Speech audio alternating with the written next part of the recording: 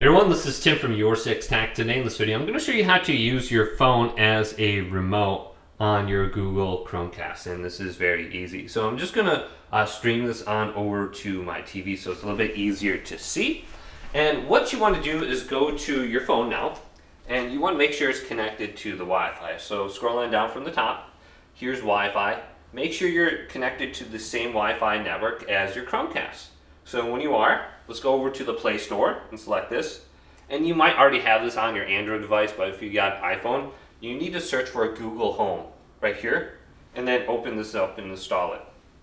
Once you have Google Home on your phone, you're connected to Wi-Fi, then you want to go to Devices right down here, and then we want to set up a device. So just go to Add Device and go through this process. So you have this option right here for a Google Chromecast. So set this up.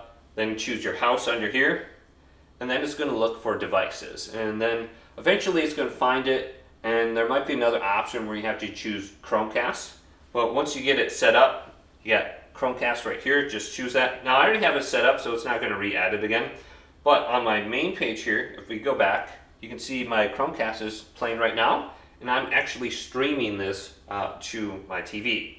So we can select this now and open it as a remote. So we have open as remote. Otherwise you can screen mirror using this option under here as well.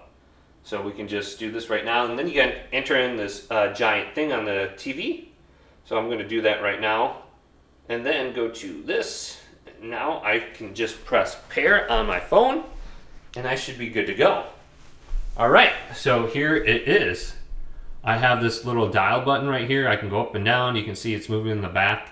And I got the home option, voice assistant, volume controls, so the back button. So I can control my Chromecast with my phone very easily. So get Google Home, set it up, and you should be good to go. Hopefully this video did indeed help you out. If it did, leave it a big thumbs up and subscribe to my channel down below.